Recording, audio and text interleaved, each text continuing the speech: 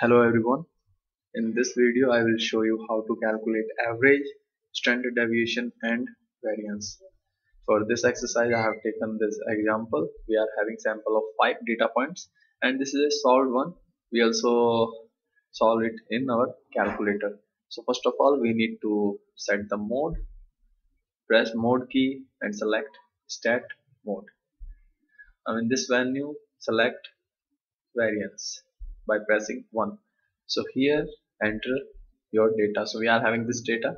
So we'll enter 6.5 equal 7.5 cosine, then 8, then 7.2, and finally 6.8.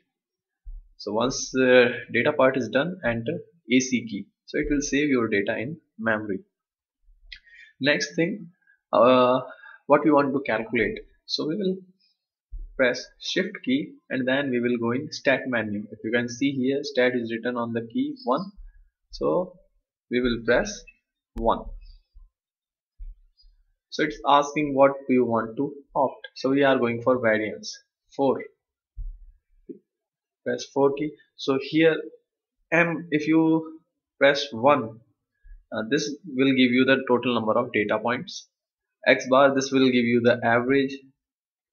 Row X, it will give you variance, and SX, it will give you standard deviation. So first we will calculate X bar.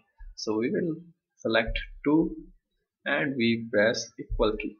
So 7.2, this is the average, and if you can see 7.2, this is the average of this data given in this example. Now we will go for standard deviation. Again we will go in menu, variance. So for standard deviation SX 4 equal sign. So standard deviation is 0.58736.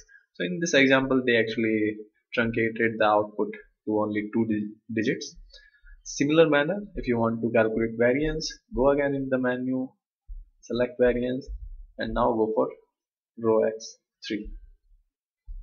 So this is the variance. Thank you very much for watching.